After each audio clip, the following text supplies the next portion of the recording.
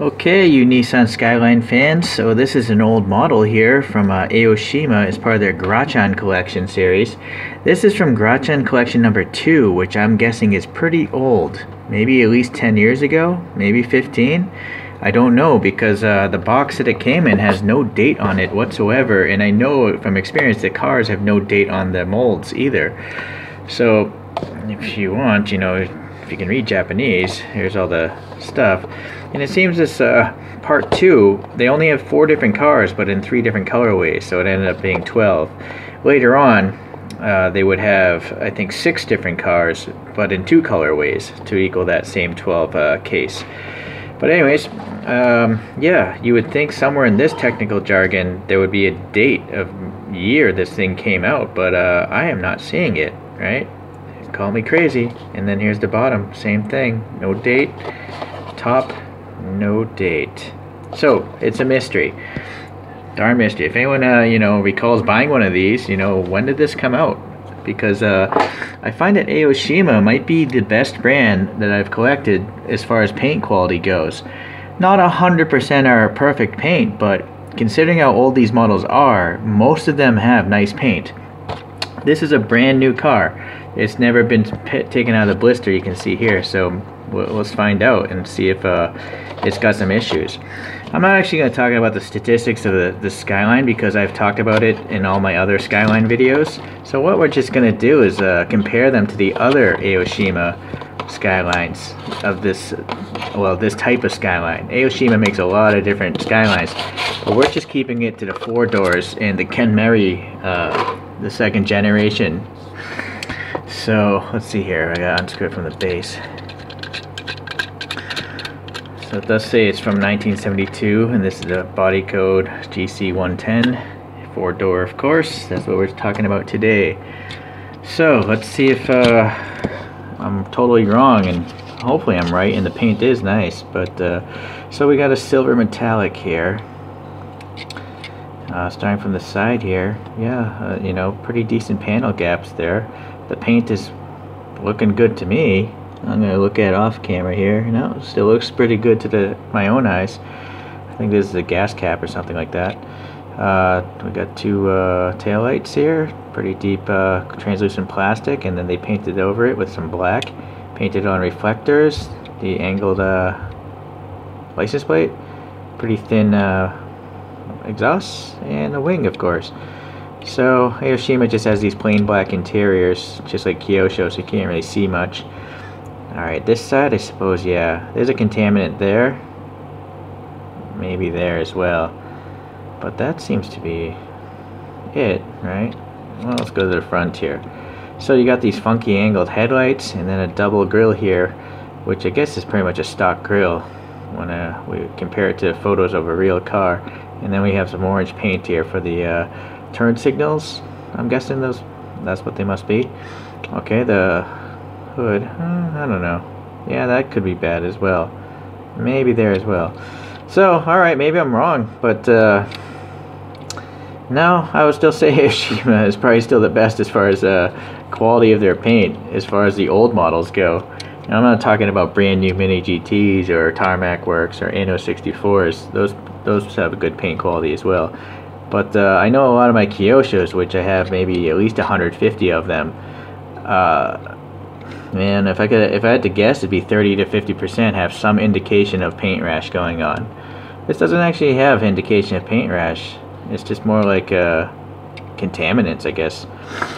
But anyways, so because I can't find much information on these Grachan series because it's all in Japanese, the only ones you can really find info on are Series 11 and Series 12, and maybe the Best Collection 1 and Best Collection 2. But everything else is pretty much hidden away in the internet. So every now and then I just go on eBay and look up what people are saying they belong to.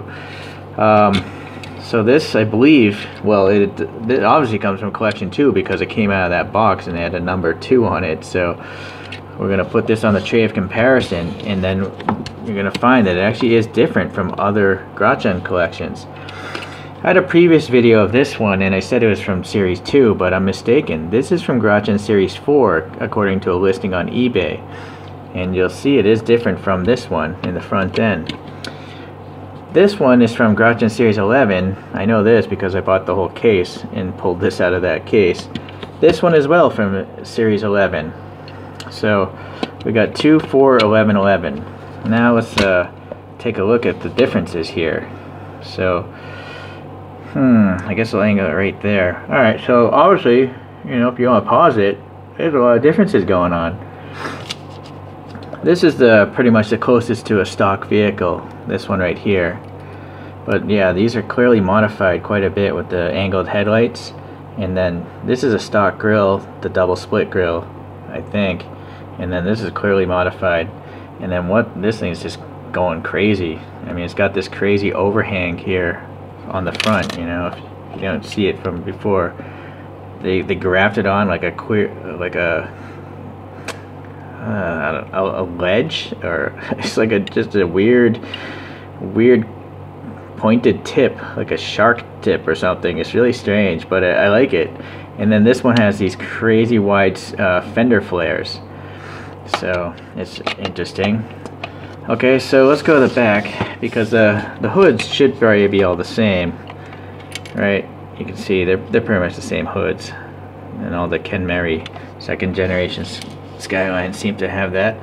But the back ends, let's see what we can see as far as the difference goes. Okay, so now we're working this way. So these two are fairly similar, right, in their rear ends, although the height of this one is much higher than that one for some reason. Don't know why. This, I assume, is more stock again. I think the stock Skyline had 4 taillights. And then this one is modded, but it's got like a double silver ring taillights. So, and then you'll see the exhaust tips are in different locations as well. So for some reason or another, this stock one is super low to the ground, whereas these are a little higher, and then this is super high. So they have different ride heights going on. So yeah, it's interesting. Maybe if I space these out this way. Ah, boy, my camera's so close though. I'm gonna try to get you guys a side shot of these things, but it's gonna be at an angle. Let me move the camera back a little bit. I don't know if it's gonna be able to focus on 4 cars.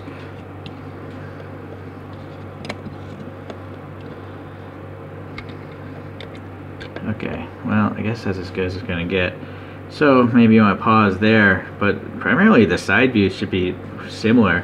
Only these little silver gas caps, these two are identical, and then these two are identical, but they're flat and they're different from those. Obviously this rear wing is totally crazy as well. It's different from the others, but these all seem to have like a similar wing.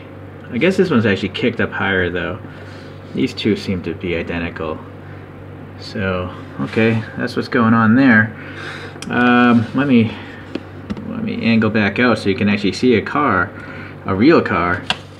And so it's this purple one from Grachan 11 that has pretty much the same front end as this picture. You know, you got 4 headlamps and the split grille, and then the turn signals are even the same. You got orange and silver in the blinkers. So, and then the other 3 are just totally modded out. So I think this is closest to stock, but it's totally slammed. It's the lowest of them all. So one downfall of these Aoshimas though, the Grachan Aoshimas at least, they all have these solid wheels. If you look at the wheels, right, it's a 4-spoke. There should be air between those spokes, but Aoshima is lazy and they don't do that. This is kind of a complex wheel. I can kind of understand this one, but this should have air going between the spokes. I know Kyosho would have done it. So that's the one downfall. And I guess the black interiors, but I think these are cheap models when they're first out.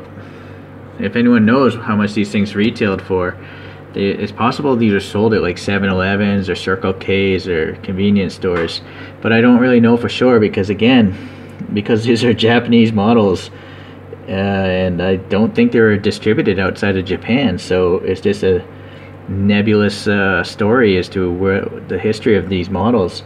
So if there are any Japanese fans that happen to watch my channel and actually know English, you know, maybe you can chime in and help everyone else out. But anyways, so I know it's not the styling that a lot of people like, but I really like these cars. They're just so wacky looking. I mean, they look like JDM drift cars. Like when I think about JDM cars, this white Skyline is it. right? It's lowered. It's got these small wheels, and it just looks interesting. So, okay, guys, I'll leave it at that, and I'll see you guys around. Bye.